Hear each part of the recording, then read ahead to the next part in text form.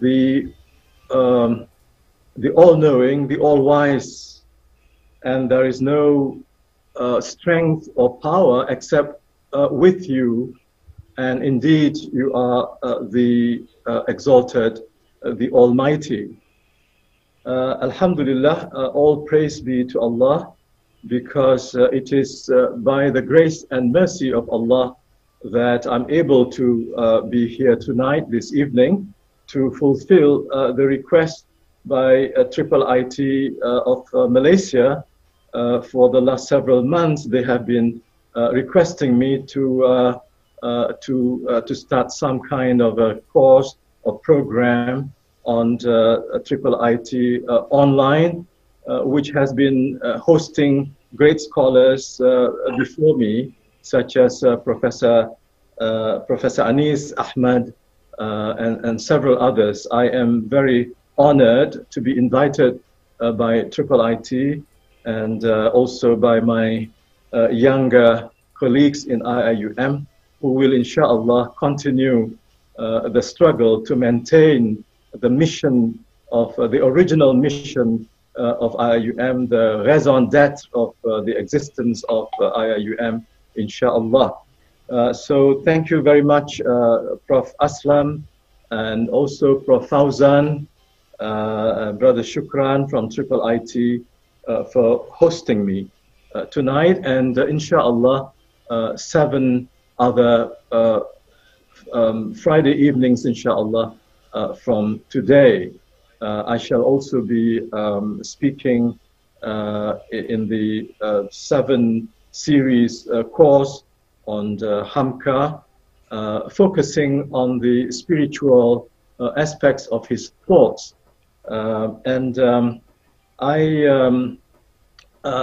You may be wondering why at this stage I am trying to recall the thoughts of Buya Hamka. I am alhamdulillah 78. I exceed Buya Hamka by 5 years. He died at 73. But what a rich life of complete dedication to the cause of Islam, or the reforming spirit of Islam in Indonesia and the Malay world in general.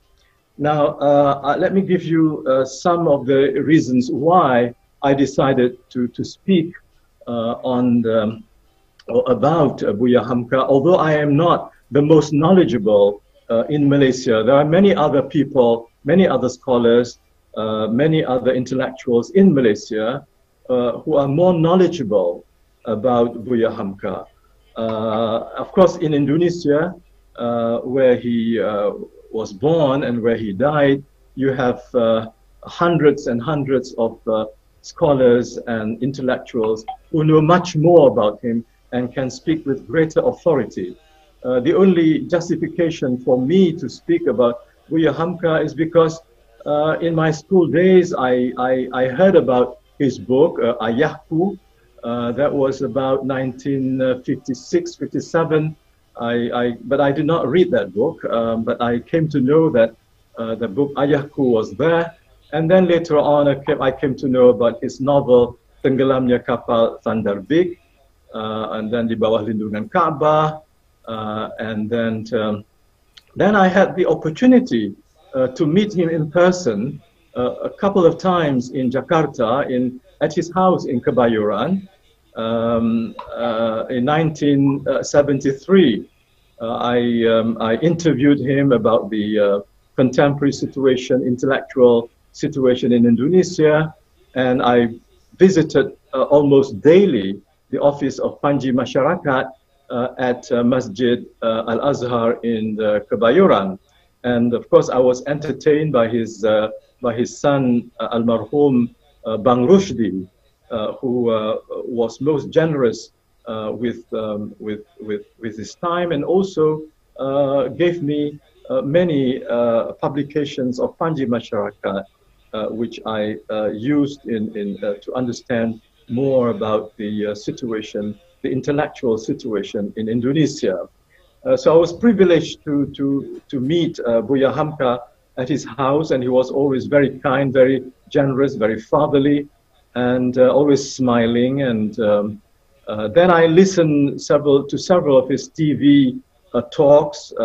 Usually Thursday evenings there would be, a program on TVRI, and he would be speaking about Islam in his very unique way, with his beautiful and eloquent speech, and also his personality, his captivating personality.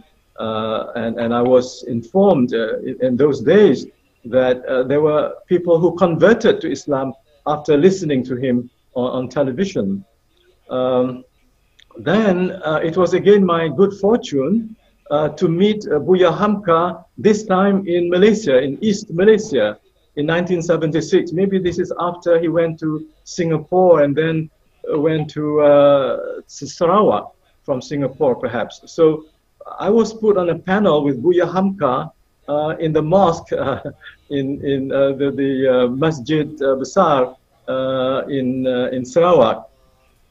And I told the audience that this is a rare privilege of a pupil being allowed to sit next to his guru and his father, and I should not actually be put on the same level with my guru and my father, Buya Hamka. But he was always magnanimous and would even allow this young fellow to speak in his presence. Anyway, then of course I also had a chance to read his one of the earliest works, that is Tasawuf Modern, which was completed in 1938, and I have a special inclination towards Tasawuf, and so I read that, and I had one of my PhD students, now Dr. Aziza Ahmad, to also make a commentary and translation of Tasawuf Modern. Alhamdulillah, she did a good job, and hopefully she'll be able to publish this PhD thesis, inshallah, in due time. The other reason that, or justification for me to speak at this age, because there are other people who can talk much better about him. For instance, in Singapore, we have our great colleague and friend, Dr. Sayyid Khairuddin Al-Junaid, who came out with this book, Hamka and Islam, Cosmopolitan Reform in the Malay World. This is an excellent work written by Khairuddin Al-Junaid. He spent many years studying the works of Buya Hamka and met him, and this is a wonderful contribution to the knowledge about our great scholar. Now, what attracted me to Buya Hamka is his exceptional qualities. It's really very rare in the modern world. In ancient times, in classical times, we had scholars who were polymaths. They were masters of different disciplines, and they produced hundreds of treatises and writings. But in the 20th century, we had someone in the Malay world who was a polymath. Until today, there is no equal to Buya Hamka. Can you imagine you have an Islamic religious scholar who is following the reformist tradition of Islah and Tajdeed, and then who came out with his monumental 30-volume Tafsir al-Azhar, which is one of the best Quranic commentaries in the Malay world. And at the same time, this religious scholar and Quranic exegetus, is also a novelist. He came out not with one novel, not with just Tenggelamnya Kapal Van der Wijk, but 13, if not 15 novels, beginning with Si Sabaria, and then and many more novels. And he was good in his work, although the communist literary movement was trying to undermine his popularity and alleging that he was a plagiarist. All those allegations were actually unproven or baseless. Anyway, so you have a Quranic scholar and commentator with a monumental work, and with also a novelist. Of course, he's also an expert on Minangkabau culture, Minangkabau art, and also Minangkabau tradition, like Kaaba, for instance. These are stories being read, and he mastered that. And he was also an exponent of Silat. This is a Malay art of self-defense. I guess because of his mastery of Silat, that he was made also the commander of the resistance movement when the Dutch forces came back in Sumatra. Then he wrote on, of course, philosophy, and he wrote on history, Islamic history. I think he has 6 books on Islamic history. And I remember I bought this Sejarah Umat Islam. I think it's about 1,000 pages. When did he have the time to write all this? And that's history. And he's one of those historians who countered the Orientalist view that Islam came to this part of the world, to Indonesia, in the 13th century, or maybe some of them 17th century. And he was the one who said that Islam was brought to this part of the world in the 1st century itself by the Arab travelers who dropped by in Aceh on the way to China. Then he also wrote books on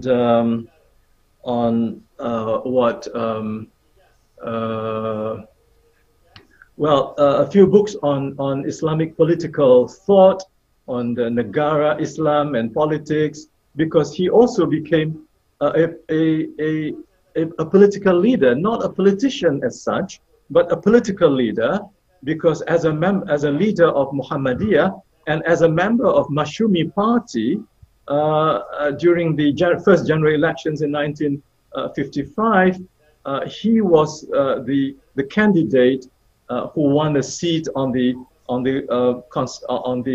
provisional assembly or the provisional parliament of the Indonesian Republic.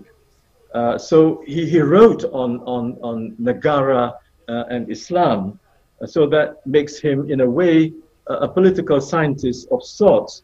Of course, he had also many poems. He was well versed in poetry, and when he would meet some of his contemporaries from Minangkabau, then they would be exchanging poems spontaneously, without any preparation. So that makes him a poet of high quality. And can you imagine that he did all this, and he came out with, according to Dr. Khairuddin Al-Junaid, with 113 works. This is again another record in the 20th century. But of course, in the old days, we have great scholars who came up with 100, 200 treatises and so on. And they spent all their life, day and night, writing religious treatises, and died young, despite all that. So I was fascinated by this rare quality of a Malay Indonesian religious reformist having all these qualities, despite the fact that he did not have more than 6 years of formal education in the primary school. After that, it was all by self-learning, autodidactic way of getting knowledge.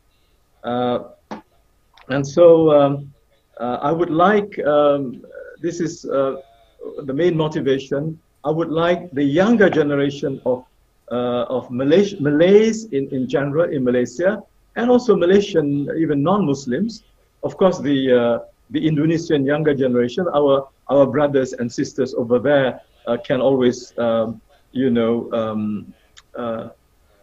revitalize the legacy of Buya Hamka. But in Malaysia, I would like the younger generation to know about him, to read his works and be inspired by his principles. And I will talk about those things later, inshallah, in the series, because these are wonderful principles which were exemplified in the personality of Buya Hamka, a very rare personality, but a personality that is exemplary, and that makes Buya Hamka really an icon of Islamic reformism with Islamic spirituality at the core of his personality, his thought, and his mission. Again, this is also very rare, because usually you find among Muslim reformists a certain intellectual aversion to tasawwuf, particularly in some parts of the Arab world. But in the Malay world, it is common to understand that Muslim scholars could be experts in many areas, but they would also be interested and might even be practicing some aspects of tasawwuf in Malay culture.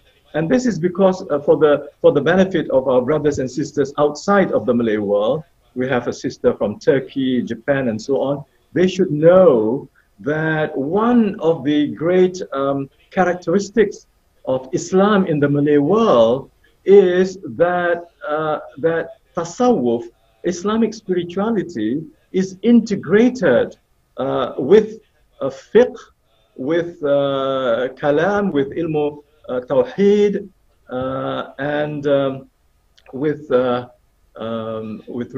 other religious sciences. And in fact, tasawwuf becomes the core discipline within this Islamic integration of knowledge. Now, this is actually the legacy of the great Imam Al-Ghazali, the great Sunni Al-Ghazali, the great Mujaddid, and of the 5th century Hijriya, and also the great, you might say, reviver of the integrated tradition of Islam. Before Al-Ghazali, the religious sciences were fragmented into fiqh as one independent discipline, philosophy, and then theology or ilm al-tawheed, and then you have also tasawwuf, all divorced from one another and claiming to be the better discipline as compared to others. But Imam Al-Ghazali brought them all together once again, as it used to be during the time of the Sahaba and in the first century of Islam after the demise of the Prophet sallallahu alaihi wasallam. So I would like our brothers, the younger generation, to again be inspired by this great Malay scholar. Now, I mentioned about his Tasawwuf Modern, and can you imagine that he wrote this in 1938-39? Where were you around this time? your parents might not even be married. But he wrote this, and he called it Tasawwuf Modern. I was puzzled. How come you use Tasawwuf Modern? I'm sure some of those followers of Tasawwuf might object to the idea. Is there a modern Sufism? You know, because they think that there is already Sufism as such, and you don't need to call it modern or classical or what have you. But Buya Hamka explained that what he meant by modern, you know, in his introduction to Tasawwuf Modern, he said, of course, Tasawwuf meant, you know, the spiritual tradition of the Quran and the Sunnah exemplified by the spiritual life of the Prophet ﷺ and the great companions. And modern to him meant that the authentic teachings of Tasawwuf from the Quran and the Sunnah are brought to bear on modern times to make them relevant to modern times. And then he called it modern. So it's not that Sufism became modern, but that the spiritual teachings and values of the Quran and the Sunnah were brought to bear upon the challenges of today's world. And this is a great contribution. And it is for this reason that I want to speak more about this spiritual dimension of his thought and his personality, because I am very, very disappointed, disillusioned with the political chaos in my country, and also the egoistic tendencies of political leaders, self-serving culture of some of these political leaders and political elites, and also the upper class and the Malay middle class professionals pursuing materialistic goals in life and forgetting al-akhirah, forgetting the end, forgetting the sa'ah, forgetting the day of judgment, and forgetting the most important aspect of spiritual communication with Allah on a daily and constant basis. And this, when we study Buya Hamka, we will see that that Buya's uniqueness is in fact due to the fact that he is inspired deeply by the spiritual tradition of the Quran and the Sunnah. And this is what we need to revive. We need to bring back to life this spiritual dimension of contemporary politics, of contemporary economy, of contemporary culture, of contemporary education, and contemporary international relations. And I guess now that the world is also facing this pandemic due to COVID-19, plus also the climate emergencies and many other emergencies enveloping this wretched earth, all the more reason why we need to return to the life-saving norms and values of Quranic and Sunnatic spirituality, which Buya called Tasawwuf Modern. All right, I guess that should be enough for for my justification for wanting to speak about Buya at this age of 78. I do hope that others, inshallah, will revive and bring back to life the important contributions of Buya and people like him in Indonesia and also in the Malay world. Now, let me just talk briefly about his early life. Tonight, I may not be able to go into the spiritual dimension of his thought, but some of our young people may not know some of these facts about Buya Hamka. I had the opportunity also to visit his birthplace in near in Maninjau in West Sumatra many years ago, and visited his house. And Hamka is his pen name. Of course, the older generation, they know this, but his original name was Abdul Malik bin Abdul Karim Amrullah, and later on Haji Abdul Malik Karim Amrullah, and then he was conferred the honorary doctorate by Al-Azhar University in 1959, and so he attached DR to his name, Dr. Haji Abdul Malik Karim Amrullah. And even his father, you may not know, was the first Indonesian, among the first few Indonesians to be conferred the honorary doctorate by Al-Azhar, several years before the son got his honorary doctorate.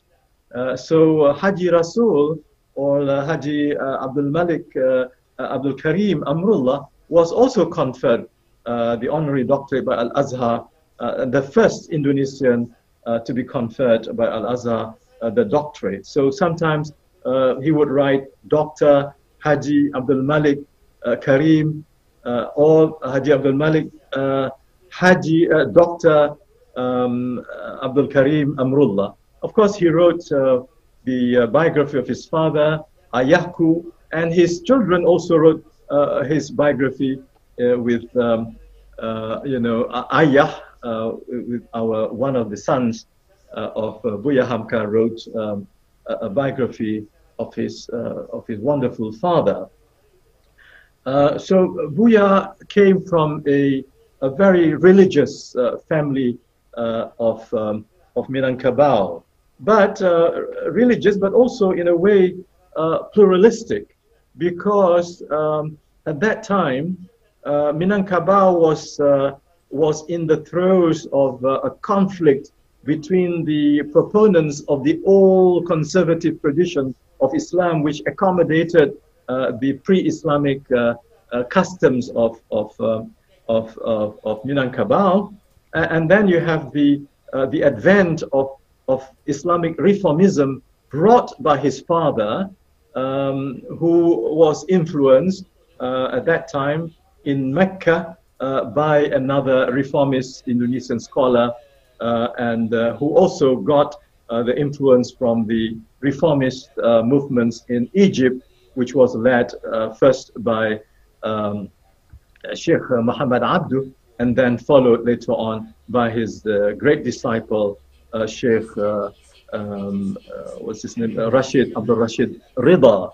And the writings of Rashid Rida in Al-Urwatul Wuthqa also were brought to the Malay world, to Singapore and Penang during British Malaya, and then crossed the straits to Minangkabau. So Minangkabau was exposed to this reformist Islamic thought, which had its origins in Egypt at the hands of Muhammad Abdul and Rashid Rida. So his father was actually the pioneer of Islamic reformism, but his father was a very stern, serious man, highly respected but also feared by his opponents. But he always stood his ground, and he would not give in to the you know, un-Islamic compromises that conservative traditional Minangkabau Islam had been practicing. And they are called kaum tua. So kaum muda versus kaum tua was actually the scenario in which Buya Hamka was born into. So his father was an opponent of tariqah, but his grandfather, Sheikh Muhammad Amrullah, was actually a leader of the Naqshbandiyya tariqah in Minangkabau. So you have, you know, so Buya Hamka is in between his Puritanist, fundamentalist, reformist father and a grandfather who is a leader of the, you might say, a tolerant tasawwuf and tariqah, Sunni tariqah, which is very widely practiced in this part of the world, that is Naqshbandiyya and Al-Qadiriyya. So, very early and later on, coming from this background, Buya tried to bridge the chasm between this hardline reformism and the sort of the tolerant Sufi tradition. And then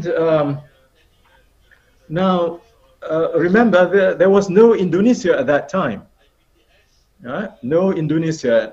Republic Indonesia came into being, you know, in well, of course, the declaration was 1945 by Bung Karno, but the Dutch came back and they fought, and then finally there was a general election in 1955. So the Republic came into being as a unitary state, and thanks to the initiative of Masyumi, particularly Pak Nasir, who came out with this unitary state idea of a single unitary republic called Indonesia.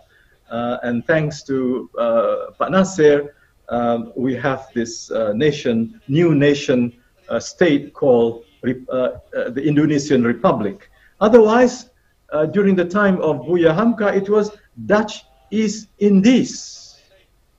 It was Dutch East Indies because the Dutch were controlling the political and economic life of the people in Sumatra and also in Java.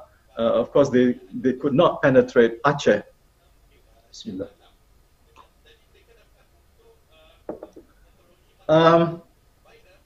Now, Buya was known as quite a naughty young boy, not really in the bad sense, but you know, he was naughty and difficult to discipline him because he had his own ways of doing things, and he was not happy with the formal classes in the primary school and also in the Sumatra Tawalib school. He would rather go to the library of his teacher and spend hours in the library reading books. Now, Buya Hamka was a voracious reader and a prolific writer. This is you know, a very rare quality, and so you have 113 and maybe hundreds more of articles in magazines and journals and newspapers, and not to mention the hundreds of recorded speeches on cassettes, on radio cassettes at that time. You can still hear some of these cassettes on YouTube today. If you want to listen to the voice of Buya Hamka, that coarse, slow-moving but eloquent and sincere voice of Buya Hamka, you can listen to him and you can see him on YouTube. Alhamdulillah. Now,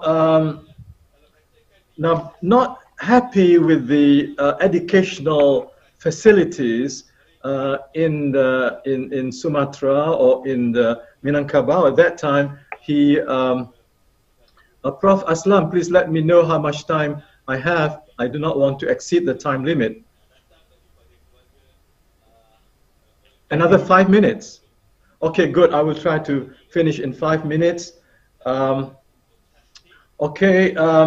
He was not happy. Now, being thirsty for knowledge, he knew that he came to know that Java had a more enlightened way of constructing the knowledge of Islam, and so he was really itching to travel to Java. Of course, his father called him and I think his father gave him a nickname as Si Bujang Jauh, the boy from afar, because he likes to be away from home. He got his opportunity at the age of 16 to go to Java, to go to Jogja, because Jogja was the intellectual capital of Indonesia.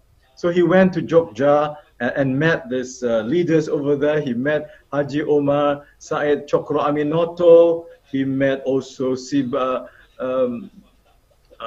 Bagus Hadikusumo and many others. These were the great intellectual leaders and also the the great leaders of Muhammadiyah movement in Jogja. But then he went to Bandung, and in Bandung he met also the great another eminent but not well known was Ahmad Hassan, a Singaporean who lived in Bandung and was in a way an intellectual teacher of Pak Nasir also in Persis. Then he met also Pak Nasir, and they became great friends in Masyumi, and also in combating the ideology of socialism of Sukarno. Now, what I would like to mention in the next few minutes is that he went to Pekalongan to be with Sultan Mansur. This is a very important source of religious knowledge and charisma on Buya Hamka, and he never forgot what his brother-in-law, in fact, Sultan Mansur, contributed to his knowledge of Islam and the practice of Islam. But what I want to mention now is that after joining Masyumi and then participated in the political activities of Masyumi against Sukarno's idea of Nasakom, that is a combination of nationalists, religionists, and communism. Masyumi was against it and criticized Sukarno for that, and as a result, Sukarno imprisoned Masyumi leaders. So Buya Hamka and what's his name, Pak Nasir and many others were detained and imprisoned, and it would have been much longer. But in the case of Buya Hamka, he spent 2 years and 4 months in detention, in prison. And he did say, this is really wonderful. And again, this reflects the spiritual quality of the man. He never complained about being detained. In fact, he was grateful for being detained. He said, this is the wisdom of Allah. Had I not been detained, first I would not be able to complete the Tafsir al-Azhar. He thought he would need 20 years to complete it, but he completed Tafsir al-Azhar in 2 years and 4 months. And then also during this imprisonment, he was also he realized also that Allah has protected him from certain things by giving him certain supernatural ways of protection to him.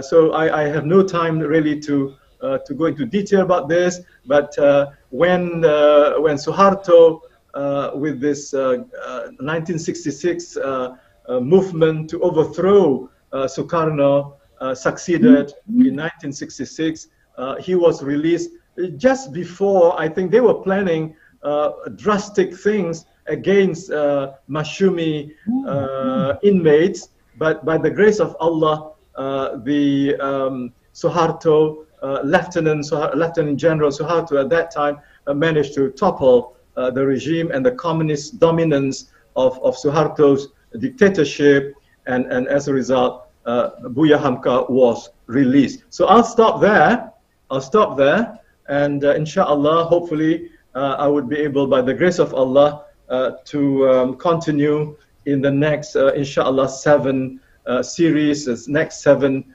Fridays, by the grace of Allah. So thank you very much. I, of course, look forward to learning more from, I'm sure there are many Indonesian brothers and scholars who can add much more. I stand to be corrected. I would like to be corrected. And if you cannot give your critical comments, you can send it to my, you can WhatsApp to me, and I think you can maybe Prof.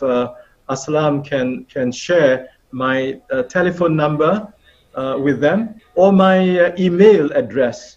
Maybe email address is better, Prof. Okay, so I'll stop there. Jazakallah khair. Thank you very much, Prof. Wonderful appetizer, I think, to the sessions to come from next Friday onwards, where you are going to be going into more detail about the life and thought of Buya Hamka.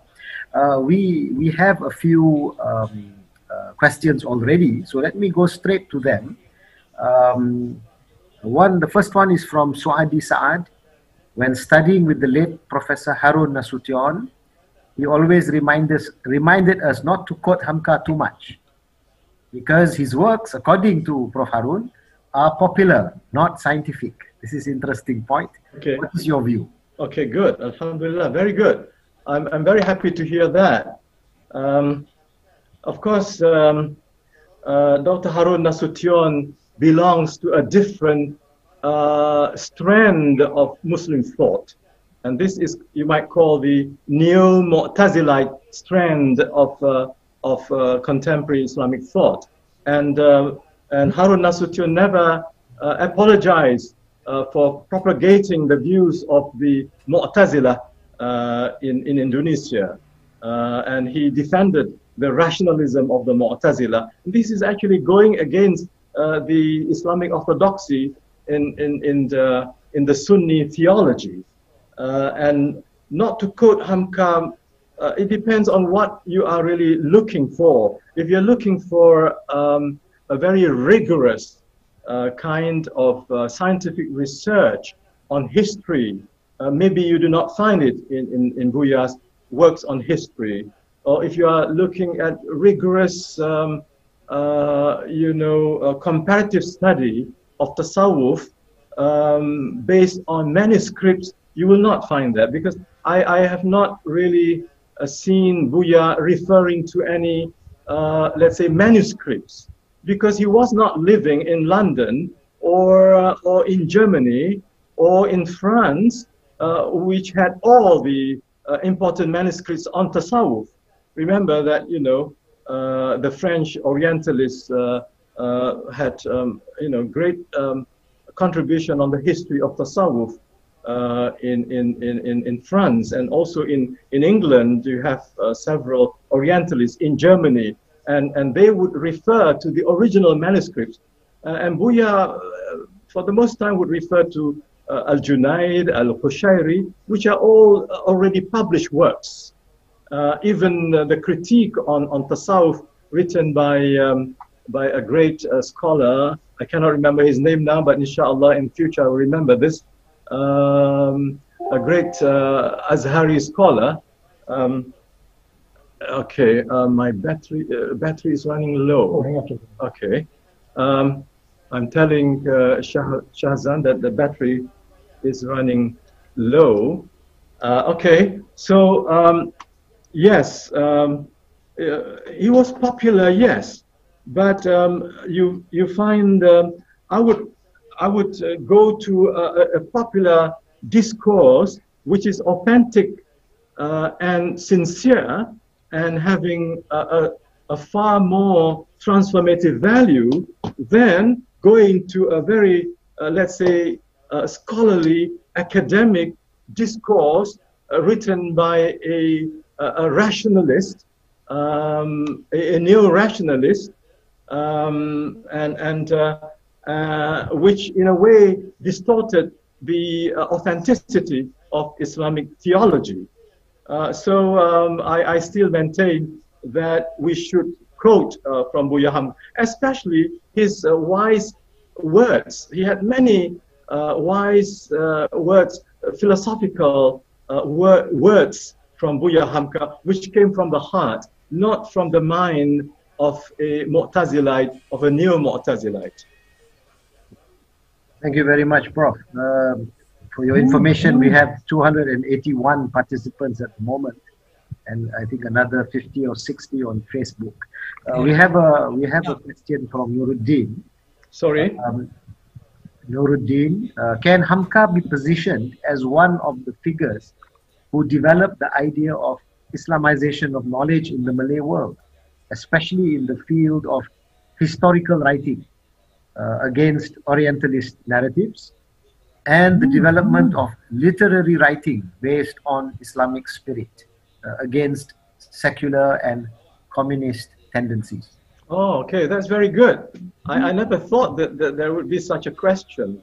But this is a very important question because, you know, one of the trends of contemporary Islamic thought is this serious critique of westernization, secularization, and de-Islamization in the Muslim world. And this led to the movement of Islamization of knowledge, or Islamicization of human knowledge that we popularized in IIUM. Buya Hamka, I think he was full of praise for the scientific, technological achievements of the West, just as Muhammad Abdul also having that kind of positive evaluation. And I don't blame them, because at that time, you are looking at the peak of European science, not the corruption of European science that we saw in the late 20th century and now in the 21st century. The crisis of modern science is felt in the 21st century, not in the middle of the 20th century. So they did not, you know, see that, but they witnessed, of course, the Second World War, and Iqbal was the one who said that modern Western science should be Islamized. He did not use the word Islamized, but you know, he used the metaphor of al-Qarrar. Qarrar is Sayyidina Ali. He said Abu Lahab has to be transformed into Sayyidina Ali. Otherwise, Western science is like Abu Lahab, representing Jahiliyyah, ignorance and arrogance.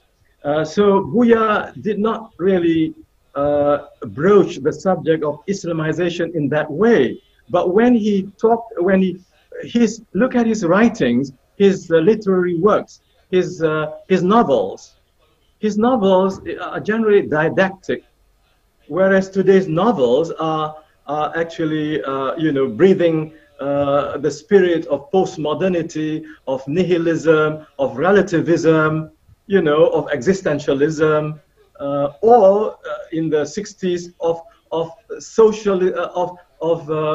socialistic realism.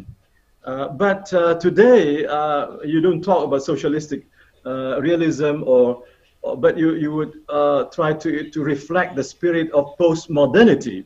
But Buya, in his novels, had a religious message. And some of the novels, like Si Sabaria, were based on actual historical figures. And then his travelogues, he had about 4 travelogues. And his critique of the American moral decadence. That reminds me of Sayyid Qutb, who went to America and also came back with a critique of the modern American moral decadence. And Buya was concerned about the moral decadence, but appreciated the scientific advancement. But it's only now, because during Buya's time, we did not have postmodernity. And it is thanks to postmodernist philosophy of the French, and later on followed by the American postmodernism, which exposed the connection between knowledge production and knowledge construction with the sustainability of colonial power. So power and knowledge were intertwined. even scientifically. And this was revealed to us not by Muslim fundamentalists, but by French philosophers. You have Feyerabend and you know, those postmodernists who expose this kind of, and that is in the late 70s and 80s. So Buya, and since Buya doesn't read English or French, Buya is not exposed to postmodernist critique of modernity, and neither was he exposed to the let's say the works of Thomas Kuhn with his the structure of scientific revolutions in 1962. This was a major breakthrough, which showed that science developed not linearly, but actually by paradigm shifts as dictated by the community of scientists at a particular time and space. So science is very, very subjective. So science is socially constructed. Now this kind of discourse is found in the IOHK, which of course Professor Naqib Al-Attas initiated with Ismail Farouqi, Syed Hossein Nasser, Osman Bakar, Muzaffar Iqbal, and many others, including also Ziauddin Sardar, you know, address these issues. That the crisis of modern science, which unfortunately Buya Hamka was not actually exposed to. But his literary work can be seen as a way of retaining the spiritual, moral purpose of creative writing. Thank you very much, Prof. All right. We have some questions which may be more relevant for your future sessions. I'll read them, and you can. Could you please give some example of modern tasawwuf that had been introduced by Prof. Hamka? Maybe this question is something that is relevant today. The reformist challenge is basically the traditionalist group. From your opinion, what is the best method to improve the positive perception towards the reformist? Maybe that one I can, the second one I can briefly respond. Well, I guess one of the problems is also the way the reformist discourse is interpreted by our own people and also by the Western scholars. For instance, the reformist movement in Indonesia, Pak Dilia Noor calls the modernist movement. I'm not too happy with this, with the labeling of Tajdid and Islah movement in Indonesia as modernist. But I know that scholars of Muhammad Abdul have also decided to call him a modernist. I would still prefer to talk of Muhammad Abdul as a reformist and not as a modernist in the sense of one who supports the philosophy of modernism, in which religion would eventually fade away if you follow Auguste Comte's 3 stages of social development, from the metaphysical to the positive, you know. I don't want to call people like, you know, people like the father of Buya Hamka as a modernist. No way. He was a reformist. He appreciated the thoughts of Abdul and all that, and also science. But what they wanted actually was modernization of technology, modernization of technique, using the French word of technique, modernization of technique.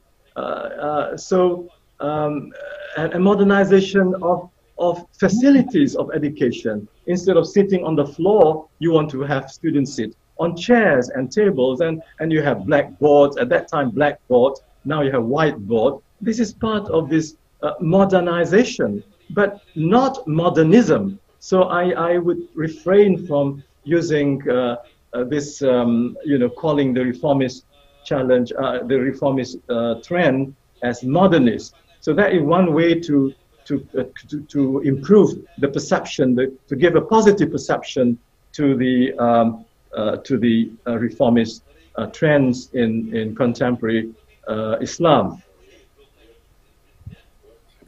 Okay, Prof, we have a few more questions, but I think there are a few questions by Rabia from Turkey, which I think you really need to deal separately because it's 1, 2, 3, 4, you know, so very detailed discussion about...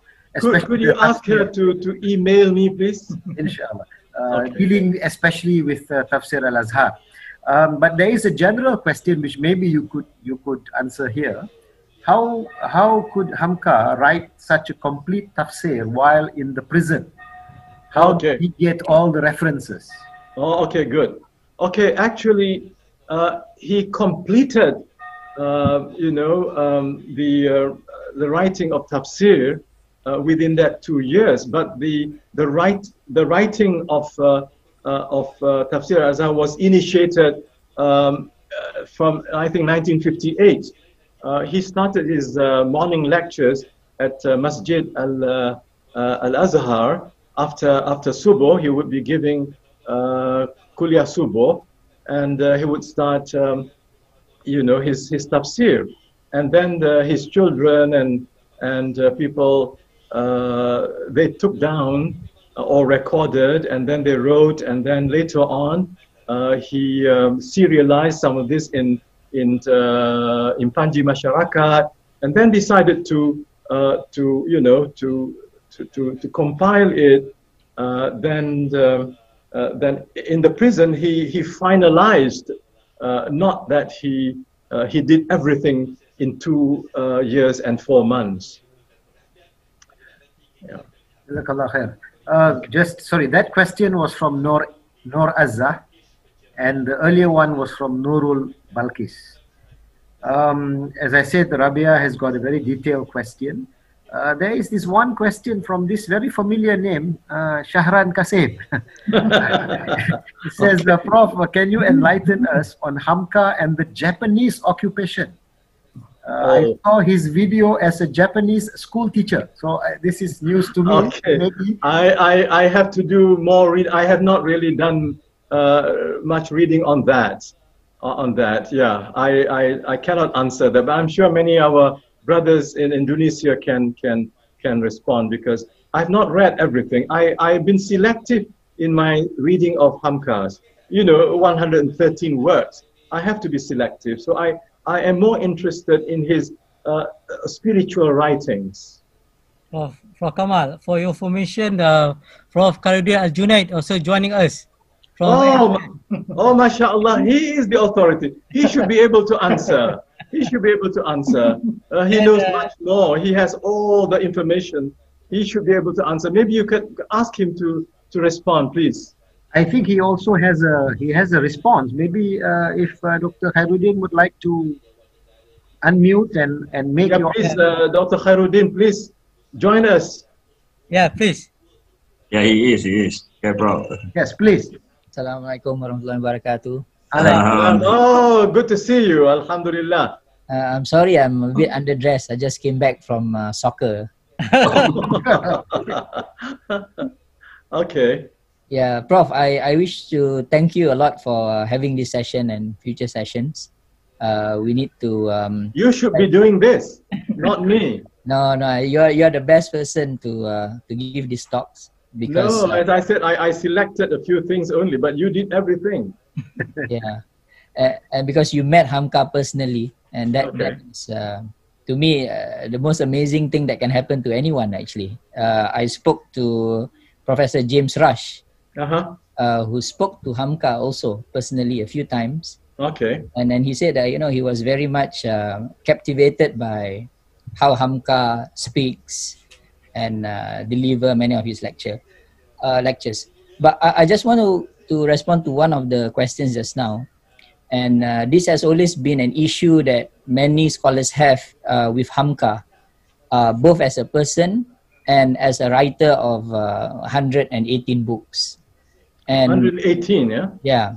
Okay. And many scholars have said that Hamka is not an ulama or not an alim, because many of his works are very informal and in many ways unscholarly. Okay.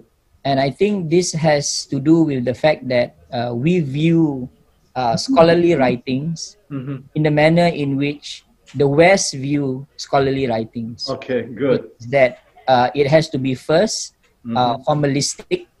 It has to follow a certain formal way of presenting ideas. Okay. Secondly, it has to be overly structured. So all of us are trained to write masters and PhD theses. You need to have an introduction. You need to have your terminologies right. You need to have a methodology. Yeah. And then you present your ideas. And this is also a hallmark of modern Islamic scholarship. But if we go back to the history of Islam and you read the books of people like Ibn Arabi, for example, Futuhat al-Makkiyah, if you read the book of Ibn al-Qayyim al-Jawziyah and so many authors in the past, even recent ones like Hamza Fansuri, in Araniri, all these formalisms that we see now do not actually exist in the history of Islam. And Hamka placed himself within that genealogy of knowledge that was there. And this is where when we read Hamka, I had a problem reading Hamka really as someone who's very much trained in the formal master's PhD mode. I had a big problem. I spent 3 months in Brunei trying to understand him properly. And then there was this Dutch scholar whose name is Henk Meyer. I think some of you may know him, who studies Indonesian literature, because I was asking him a simple question. What is Hamka's methodology? He doesn't have a methodology. And his answer to me was, Hamka's methodology is Hamka. You have to read him with his style. And this is something that as all of us are trying to appreciate his works, we need to understand that the Islamic scholarly tradition do not necessarily follow the Western formalistic scholarly tradition. Hamka wrote in a manner that the Indonesians, the Malays during his time could identify with, which is to start with a story, to give analogies. So that's why when we read Tafsir Al-Azhar, we are surprised to see him citing a lot of scientific works, and then citing a novel, and then citing a poem. He goes in all directions because his main point is to impress upon people certain messages that could reform the way in which they think. So just that point. Very good. Thank you very much, Doctor.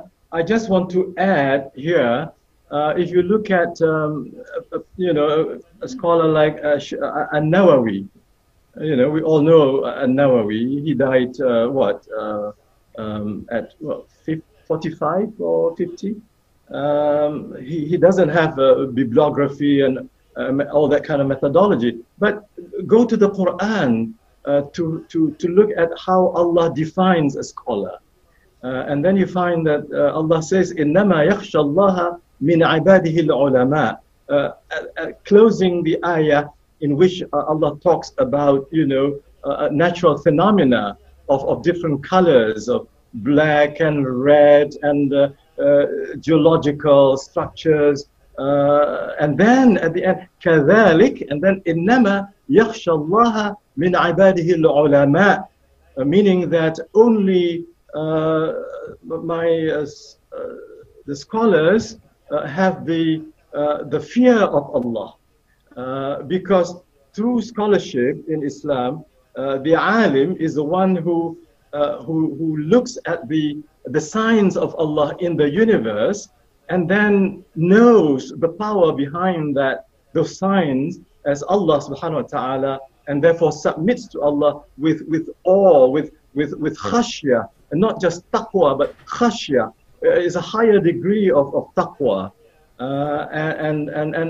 And scholars are called al-ulama warathatul anbiya. Scholars are the inheritors of prophets, not of corporate giants, not servants of corporations or political parties, or the those who provide the funding for research. But they are, inheritors of the mission of prophet. So, as you rightly said, we have to evaluate the value of an Islamic scholar by using the Islamic criteria of evaluation, which is from the Quran and the Sunnah. the Prophet himself is ummi, is unlettered. But who will not consider the Prophet as the teacher of all teachers? Anyway, so I think we need to address that issue so that we can maintain the authentic Islamic criteria, the furqan that the Quran provides, and not be deceived by the ghurur, the deception of Western hypocritical scholarship. Jazakallah khair. Thank you very much, Prof. You know, if I can get a gist also of what Dr. Khairuddin was trying to say, I think, you know, what we have today in our academic world is sometimes we tend to write material using jargon and terminology in such a way that only our own narrow disciplined people can understand. Yeah, correct. And probably this was not what Hamka did in his writing. He made his writing accessible to maybe anyone who could, you know, appreciate different areas. And Exactly. that maybe is what it's In fact, all he about. did say this, Prof. Aslam. He did say this in his long introduction to Tafsir al-Azhar. He said, you know, I have to write it in this way because I am thinking in front of me, you have army generals, you have professional businessmen, workers. So I have to find a level of discourse which could be, you know, acceptable to everybody. Okay? I really wish that we could, you know, stop time and continue to have the discussion, but it's now 10 minutes past 10, and this is the first of another 6 sessions to come next Friday at 9 p.m. I really hope you know, everyone will try to make it again, where I think the discussion will go a little bit more detailed into different phases of Hamka's life and also his thought. There are a few more questions which were not answered, but as mentioned by Brother Shahran, we will make sure that these questions are conveyed to you, to Prof. Kamal, to either answer directly, and we will also make your email, inshallah, available to those who are here. Just to mention to others, Farid Faiz asks about Prof's observation on the continuation of Hamka's stance and approaches after his passing away. And then Munawar Saleh asks, why did Sukarno want Buya Hamka as the Imam when he passed away? This is apparently in his testimony. And then Nuruddin answers, and I think this is a wonderful place to end. Nuruddin answers Brother Shahran, yeah? As far as I know, Hamka has written his own story in the Japanese period, in the book Kenang-Kenangan Hidup. Okay. Memories of Life. So yeah. I bought this book Kenang-Kenangan Hidup, but I don't have the time to read it yet. Because it's so thick. I think it's about 600 pages. Wow. Okay. I'm sure Dr. Khairuddin must have read. Yeah, Kenang-Kenangan Hidup, yeah. All right, Prof. So with this, we've come to the end. I wonder maybe if Prof. Fauzan has any comments? Yes, for your information, Prof, we reached 282 participants from Nigeria, Germany, Turkey, South Korea, and of course Malaysia and Indonesia, India, Sri Lanka, all over the world, mashallah. And we are looking forward to see you next week. And Prof. Khairuddin, please join us next week, 9 o'clock Malaysian time. Prof. Aslam. Prof. Khairuddin to speak next time, inshallah. Thank you very much. Wonderful book, Prof. Khairuddin. Your book, Hamka and Islam, is really wonderful. Alhamdulillah. Thank you very much. Alhamdulillah, we've come to the end, and I thank everybody. I apologize for any shortcomings on my part. We look forward to seeing everybody again next week. I pass it back to Brother Shahran, if you have any last comment about next week's session. Thank you, Prof. Islam. Thank you, Prof. We will upload the lecture in our YouTube channel, in our Facebook, inshallah, and we all keep in touch. Assalamualaikum warahmatullahi wabarakatuh. Waalaikumsalam warahmatullahi wabarakatuh. Asyhadu an la ilaha illallah.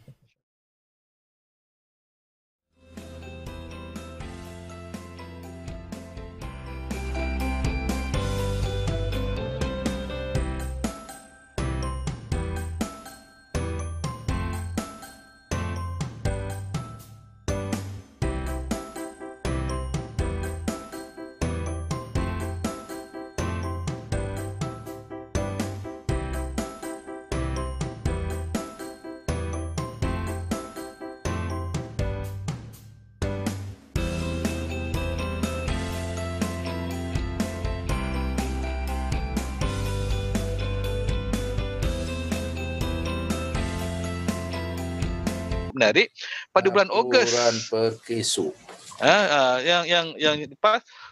Yang apa ni, subsidi upah yang diumumkan oleh kerajaan hanya untuk pekerja di bidang pelancongan dan peruncitan. Sedangkan laporan peresok pada bulan Ogos yang lepas menyatakan bahawa mereka yang terjejas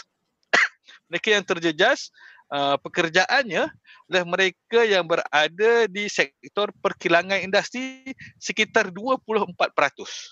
Sekitar 24%. Yang terlibat dengan sektor penginapan, makanan dan minuman sebanyak 15%. Jadi adakah bajet kita ini, belanjawan kita ini dihalakan kepada kumpulan sastra yang betul? Jadi itulah, sekali lagi saya menegaskan bahawa belanjawan kali ini adalah belanjawan yang mengelirukan. Jadi untuk menjawab persoalan yang ditimbulkan oleh Pak Ya tadi, adakah ia memberikan kesan yang baik kepada masyarakat ataupun kepada rakyat, maka saya kira saya berada dalam kedudukan yang keliru, maka saya tangguhkan dululah untuk memberikan jawapannya. Terima kasih. Cikgu Amidi, ramai dekat FB ni dia buat bantahan, dia kata ini tak aci ni, moderator pun terpaksa jawab soalan daripada panel. Waktu panel yang jawab, dia kata, dia orang kata bantah tentang ni. Panel bagus jawab, tapi panel tanya dekat moderator ni, dia kata tak patut, dia kata. Dia boleh fall, boleh kena apa nama, kad merah. Okey, terima kasih banyak Cikgu Amidi. Saya ingat pandangan dan kupasan cukup menarik daripada di soalan akhir itu. Secara kita masuk kepada rumusan. Saya nak bersikan sekali lagi yang berhormat Senator Dr. Yaakob Sapari rumuskan daripada perbincangan kita yang boleh jadi panduan kepada rakyat, boleh panduan kepada pelesa. Ada ramai yang mengikuti, ada juga ada pelajar-pelajar ni, YB Senator. Mereka yang belajar daripada bidang ekonomi, dalam bidang perakaunan, dalam bidang bisnis, yang nak dengar juga kupasan-kupasan yang lain selain daripada pensyarah-pensyarah mereka. Silakan YB Senator rumusan perbincangan kita pada malam ini. Okey, Pak Ya, terima kasih banyak. Apa yang kita harapkan ialah dalam keadaan ekonomi jatuh begini, sepatutnya sektor kerajaan yang membantu untuk menggerakkan ekonomi, khususnya menggerakkan ekonomi domestik. Satu, kuasa beli domestik kena dikembangkan. Tapi malangnya pendapatan telah menurun. Jadi kuasa beli menjadi semakin kecil. Satu, saya kira setakat semua prihatin 350, 500, 700, ia tidak mampu untuk menggerakkan keseluruhan ekonomi. Dengan mencairkan simpanan EPF, ini satu usaha. Kita mencairkan simpanan supaya dibelanjakan. Ketika ini kita galakkan rakyat berbelanja. Jangan menyimpan supaya ekonomi dapat berkembang. Jadi kepada saya mencadangkan mereka yang ada kelebihan dalam kewangan, waktu inilah masanya kita nak tolong kawan-kawan kita yang susah. Sebab bagi orang susah, RM50 itu cukup belanja untuk sebulan, atau 100 cukup untuk sebulan. Tapi mungkin bagi orang kaya, ia hanya sekadar pizza sahaja. Iaitu saya merayu kepada mereka yang ada kelebihan agar dibantu kepada kawan-kawan yang lain. Saat kita yakin dengan hadis Nabi, tidak sempurna iman kita saat kita tidur lena kenyang, ada jaran kita yang lapar. Jadi mereka yang ada kelebihan kena hulurkan. Banyak NGO-NGO di sana yang berperanan untuk membantu golongan-golongan yang susah ini. Sekurang-kurangnya untuk bantuan makanan.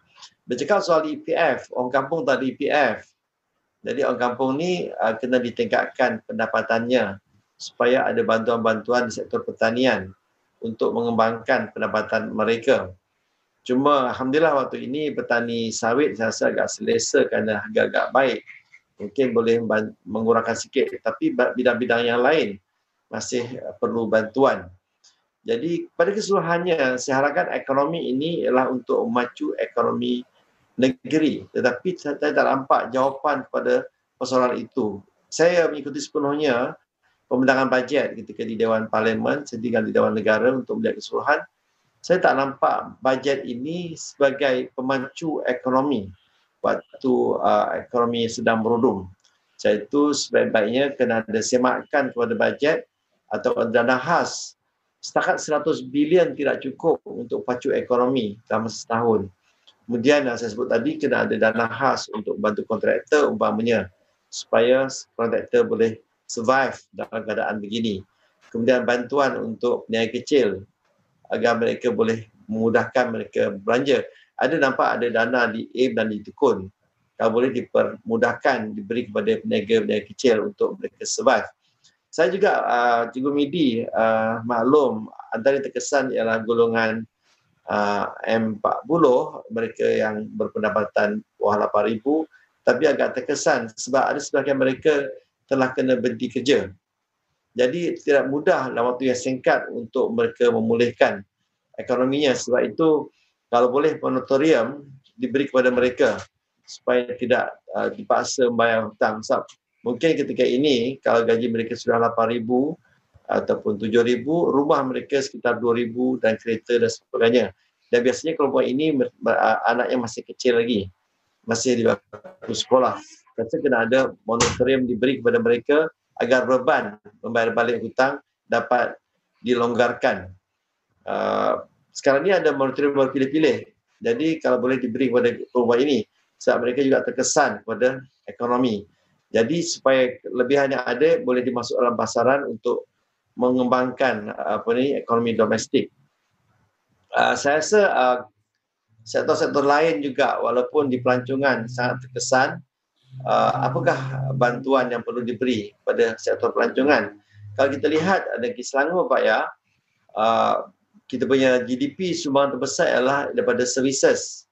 Tapi bila services terkesan langsung, ini beri kesan langsung kepada ekonomi di negeri Selangor. Industri sektor kedua, pertanian kecil sangat, sekitar 2% saja. Jadi seperti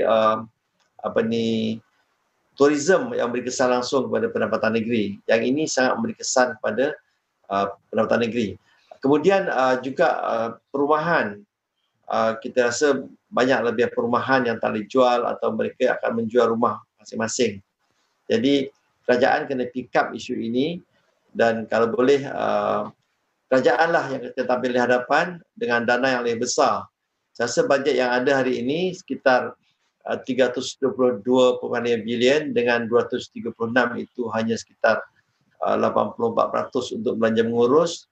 60 bilion tidak mampu untuk menggerakkan ekonomi. Saya itu kena dana lain masuk sekitar 100 bilion umpamanya atau 10 bilion untuk menggerakkan ekonomi. Yang ini perlu disediakan kerana boleh kita kena semak balik pada peraturan-peraturan yang ada.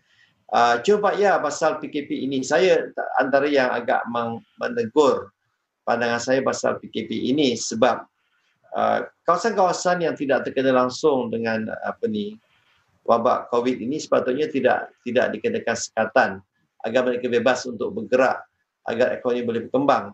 Contohnya kita boleh tahu zoning-zoning kawasan-kawasan yang terkena wabak. Yang ini boleh kita kawal. Tapi bila kita blok langsung pergerakan satu negara Malaysia, pastinya ekonomi domestik akan menjadi jam. Sebab tidak boleh nak keluar ke negeri lain. Dan itu juga kita kena lihat. Sebab itu saya selepas 7 bulan, saya melihat Tidak Petang, DG Kementerian Kesihatan bentangkan, akhirnya patutnya kita sudah boleh lebih ke depan dalam penyelesaian masalah COVID-19 ini. Kalau kita hanya menggunakan kaedah yang sama, saya rasa ia kurang berkesan. Jadi terima kasih banyak pada Ida dan Pak Ya yang beri ruang kepada saya untuk bersama pada malam ini. Mudah-mudahan perbincangan saya dengan Cikgu Midi, dengan Pak Ya sangat berbaik sekali. Dan tahniah pada Ida yang terus-terusan untuk memberi maklumat kepada rakyat, kepada khususnya warga-warga cyber ini yang kita bersama-sama di maya, walaupun tinggal berjauhan di rumah masing-masing, tapi kita disatukan dengan teknologi. Dan terima kasih banyak pada Ida, mudah-mudahan kita akan bertemu lagi di masa akan datang. Terima kasih banyak Pak Ya. Terima kasih banyak Dr. Yaakob Sapari dan atas kupasan poin-poin dan juga butiran hujah yang saya rasa cukup menarik yang boleh jadikan panduan untuk kita dan seluruhnya. Jadi saya kembali kepada Cikgu Midi untuk rumusan usulan. Silakan Cikgu Midi. Okey, terima kasih. Dah sampai kepada rumusan ini, maka saya ingin mengajak kepada semua para penonton untuk melihat apa yang disebutkan dalam surah Al-Quraish. Ya, surah Quraisy itu apabila Allah Subhanahu Wa Taala untuk kita meneliti kembali kebiasaan-kebiasaan orang Quraisy, ila fi Quraisyin. Antara yang ditekankan huraian apa yang menjadi kebiasaan selain daripada kepimpinan, selain daripada pengurusan Mekah itu sendiri adalah tentang latihan keusahawanan. Jadi, kalau kita lihat balik bahawa Rasulullah SAW itu dilatih seawal usia 12 tahun mengikut pakciknya Abu Talib pergi berniaga. Jadi maksud kita boleh fahamlah dengan umur kita kat sini ni baru UPSR lah, baru UPSR, tapi telah pun didedahkan dengan apa kata tu latihan keusahawanan. Jadi kita perlu lihat balik pendidikan kita pada hari ini supaya mereka ini memasuki lapangan perniagaan ini bukan sekadar teori tapi juga praktikal. Supaya kita tidak lagi bergantung dengan cara hidup makan gaji. Cara hidup makan gaji. Okay, selain daripada itu dalam surah yang sama juga yang disebut tentang dua perkara yang seharusnya menjadi perhatian kerajaan, iaitu tentang apa kata tu khauf dan ju' ini. Ya, khauf ni ketakutan, keselamatan. Ya, kita perlu ingat bahawa gelombang ketiga ini, salah satunya yang merebak di Sabah ketika hampir dengan sebelum pilihan raya negeri itu adalah kebocoran sempadan kita. Dan kebocoran sempadan kita kepada pendatang asing. Dan akhirnya mereka ini merebak dalam masyarakat dan menghasilkan gelombang ketiga apabila SOP tidak diikuti ketika kempen dilaksanakan ketika pilihan raya umum peringkat negeri Sabah dilaksanakan. Okey, itu tentang khauf dan juga tentang ju' ini, tentang kelaparan ini. Tentang kelaparan ini seharusnya kita memberi perhatian kepada perkara-perkara yang asas dalam masyarakat. Ya, mereka yang terkait dengan kelaparan ini adalah mereka dari golongan marhain. Kelaparan ini jangan kita lihat sebagai kelaparan fizikal saja, tapi juga adalah kelaparan dari sudut pemikiran, ya, ilmu, ya, pendidikan. Seharusnya itu menjadi perhatian pihak kerajaan semua. Dan saya amat amat suka untuk menerima apabila ada ahli politik kita, ya, yang mengatakan bahawa tuntutan-tuntutan ini adalah seumpama tuntutan Puteri Gunung Ledang terhadap Sultan Mahmud yang ingin memperistirikannya. Jadi saya ingin menyatakan pandangan saya bahawa sebelum dia mempertikaikan tuntutan itu, seharusnya dia melihat tentang kerakusan nafsu Sultan Mahmud itu dulu. Sebelum Puteri Gunung Ledang. Kan? Sultan Mahmud pada dia tak ada masalah untuk keluarkan bajet membina jabatan emas dari istana di Melaka ke Gunung Ledang. Kan, bukan sebab Melaka sebuah negeri yang kaya, kan? Apalah sangat apa kata orang tu 7 dulang hati nyamuk dengan 7 dulang hati kuman akan dikerahkanlah seluruh rakyat di Melaka itu untuk mencari hati kuman, untuk mencari hati nyamuk. Cukupkan 7 dulang. Setempayan air mata anak dara. Paksalah, seksalah supaya mereka ini menangis. Tetapi apabila sampai kepada syarat semangkuk darah Raja Muda, Tengku Mahkota, bahawa inilah syarat yang tidak sanggup untuk dipenuhi oleh Sultan Mahmud Shah ketika itu. Jadi sebelum menuduh tentang tuntutan ini tidak masuk akal, apa kata orang tu, tidak munasabah, seharusnya kita melihat dulu kerakusan. Contohnya dengan kita meletakkan bajet kepada jasa sebanyak 81.5 juta. Saya kira memang tak ada keperluan pada masa ini pun, ya. Dan yang kedua, kita tidak mampu untuk berbincang dengan bank untuk mengurangkan keuntungan, bukan mengurangkan, menangguhkan keuntungannya untuk tahun ini yang saya kira yang disebut sebanyak 30 bilion ringgit di sektor perbankan. Jadi saya nampaklah bahawa rumusan saya kali ini, saya masih lagi berada dalam keadaan keliru. Terima Terima kasih. Okey, terima kasih banyak yang berbahagia Tuan Haji Amidi atau Manan yang merupakan Dekan Haluan Pelajar di Universiti Selangor atau UNISEL, yang berhormat Senator Dr. Yaakob Sapari, yang kedua-duanya saya kira memberikan butiran hujah dan juga diskusi yang cukup menarik. Bagi cikgu tadi juga akhirnya dia kata kalau keliru, kalau cikgu pun keliru, anak murid lagi lah kan. Jadi saya kira kita punya diskusi ini saya dapat pandangan banyak. Dia kata digunakan banyak juga untuk pelajar-pelajar yang sekarang juga, walaupun bukan mereka main game saja, dia kata pelajar pun main game, tapi tengok mereka juga saya rasa boleh dimanfaatkan oleh mereka. Jadi sekali lagi saya ucapkan terima kasih kepada kedua-dua ahli panel yang telah bersama-sama dengan Suri Analisis pada malam ini.